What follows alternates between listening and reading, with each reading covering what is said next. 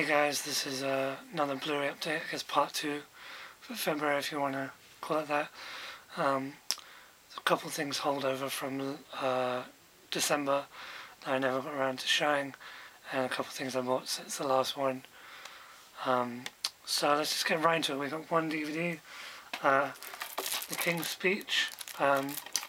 This I never got around to seeing, and it's always about time for $2.99. I should probably see it. Yeah, I don't know. I think it'll be really good. Yeah, I've heard really good things about it. So I probably should have forked out the extra couple quid for the Blu-ray, but I just thought, well, $2.99, I'll see what it's like, and if I fucking think it's amazing, I'll get the Blu-ray and get rid of this, or give this to my parents or something. So that's King's Speech. And then this one I got in December, Enchanted, on Blu-ray. I fucking love this film. It's so good. I have it on DVD, but I upgraded it because it's just so good. I love it. Amy Adams is so perfect as a Disney princess. I think it's so good. If you haven't seen Enchanted and you like Disney films or animated films, you've got to see this. It's so good. I heard stirrings that they wanted to do a second one, but nothing's happened yet. I would love that, but yeah. Enchanted, what a dream of a film. It's just so much fun and so entertaining, and everyone's so perfectly cast, and it's just a really great nod to slash kind of making fun of Disney princess movies. Yeah, Enchanted. Yeah, really good film. Another Disney upgrade, Aladdin. Yeah, this was like $9.99 in December when HMV were doing all their, kind of around Christmas, all the Blu-rays for like $9.99. Yeah, it's just got an audio commentary making of sing-along, deleted scenes, and deleted songs, which is more on my DVD, I think. This is one of my favourite Disneys. I absolutely love it.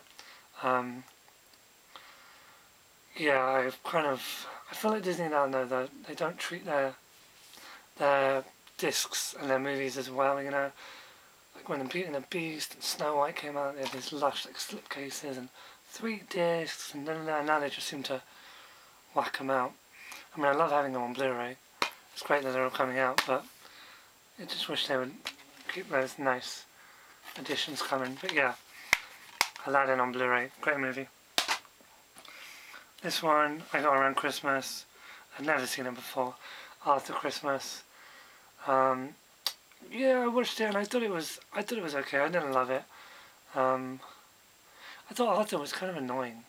Am I the only one? Yeah, it was fine. I don't know. I thought it might be better than it was.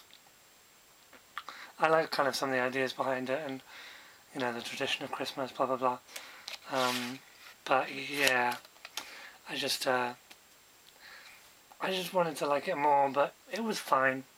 Then we have Martha, Marcy, May, Marlene on Blu-ray with Elizabeth Olsen. I haven't seen this yet. Still sealed. Yeah, I've heard it's really good. I've kind of been interested more in what Elizabeth Olsen's doing, because she's going to be appearing in playing Scarlet Witch, in Avengers 2 next year. And so I kind of wanted to see more of her stuff before that. So I got this. I saw her in Kill Your Darlings, which I liked. She was good in it, and she was probably the best thing in that god-awful remake of Old Boy. Yeah. So, yeah, I don't know much about this. It's kind of a dark thriller, I think. And it's Elizabeth Olsen's feature debut, which is kind of cool. By all accounts, it's very, very good, so I'll need to watch that. You know, I have this rule as far as Blu-rays go, that films that don't just buy any old shite. Films that are supposed to be like good, or you know that you like and you want to rewatch. Or obviously, Disney and Pixar is a no-brainer, but like just films that like classics, or ones I've seen, blah blah blah. You know, just on DVD I would just kind of buy anything before Blu-ray. So I'm trying not to do that anymore, but I guess there are exceptions to the rule. I got Total Recall, the remake on Blu-ray.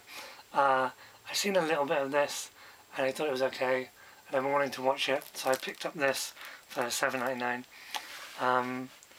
Yeah, I don't know, I just wanted to see it. And I know it's not going to be terrific, but Kate Beckinsale, and it just, I don't know, it could be fun. It was like on a whim, and they left the thing in here. Oh, that's weird. Might be able to open that. I just noticed they've left usually they yank that out. Maybe I can get it out. Alright, okay, well that's Total Recall anyways. The remake. Obviously I love the original. And they just need to remake Starship Troopers, and that's all like Paul Verhoeven's three big like sci-fi films that need to be remade. That's kind of weird that I'm just still focusing on this. I need to investigate that further. The World's End.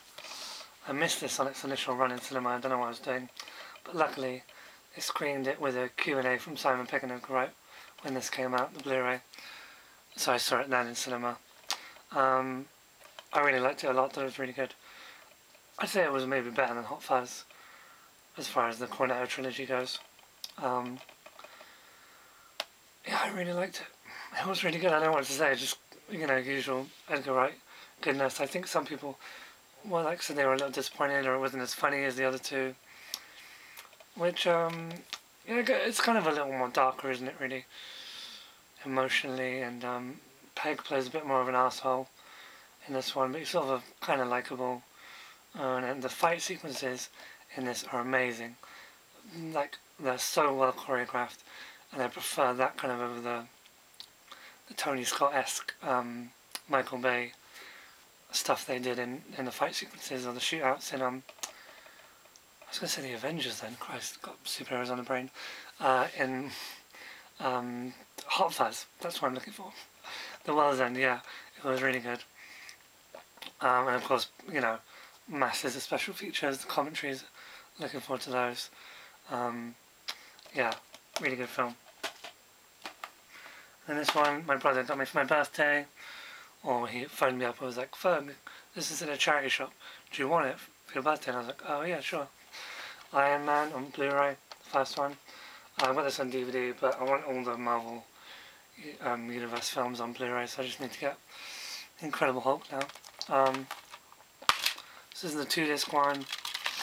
Yeah, Iron Man, awesome film, love Iron Man, terrific. You know, started it all.